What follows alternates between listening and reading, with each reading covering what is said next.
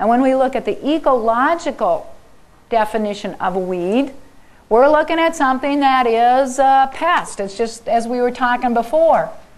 It reproduces rapidly, grows very quickly,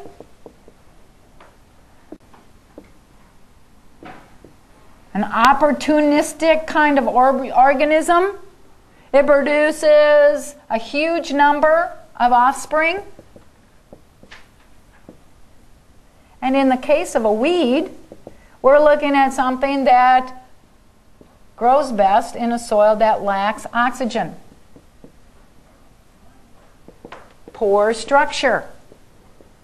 Because when you're in competition with a plant that is not weedy, its root system's going to grow deeper. But if we don't have structure in our soil and we're preventing those roots from growing down deep, and now the weed and some other plant is competing with each other, the weed wins when we're in a soil where we're limiting how far down the root goes. So weeds reproduce rapidly. They grow quickly. They produce lots and lots of seeds, and they disperse far and wide. And they do better under conditions of lack of oxygen, poor structure, compacted conditions in our soils. Here's the ecological definition of a weed. One more thing. High nitrates select for weeds, especially when those nitrates are coming in pulses.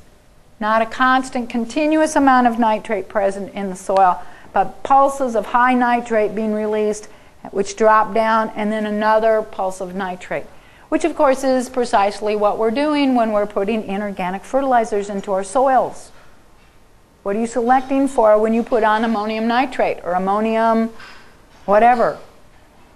When you're putting on inorganic fertilizers, you're setting the stage for weeds. So think about your own soil.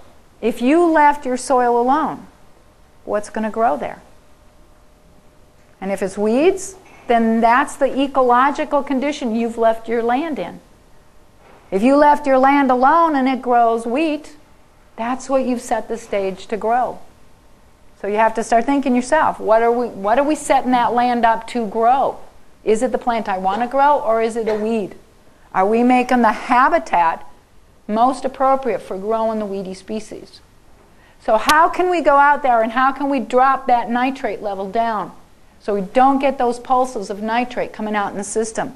How do we go out into our soils and rebuild structure so our root systems can go way deep, and now the weeds will be outcompeted and will not be able to take over and be the plant that survives in that system? So we're going to address those weed problems.